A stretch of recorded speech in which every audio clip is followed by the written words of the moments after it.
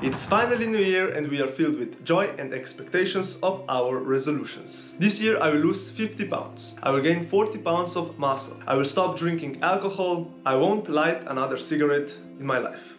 Setting goals is great, but make them doable. Aim for growth, not stress. Few days before New Year, we are all hyped up about our unrealistic goals that we set for ourselves, and we are later disappointed that we failed at them after just 2 weeks. Today I will talk about how you can achieve your goals if you break them into smaller steps.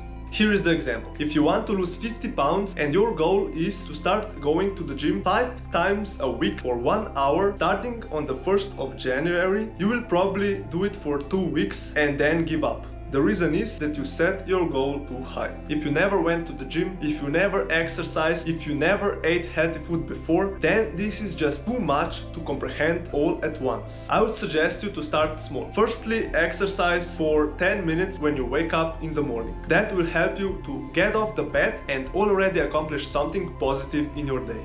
You will also build a habit, and after 3 to 5 weeks of exercising at home, you can finally apply for the gym. Start going to the gym 2 times per week for 45 minutes. After a few weeks, extend that to 3 times per week for 45 minutes, and so on and on. And after a few months, you have built a habit and it's now part of your daily routine, and the same is with healthy eating. You start small by adding salad or something healthy to your meals and slowly replacing bad food with healthy food.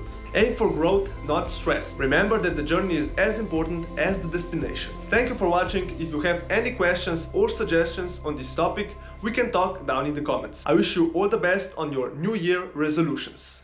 Bye.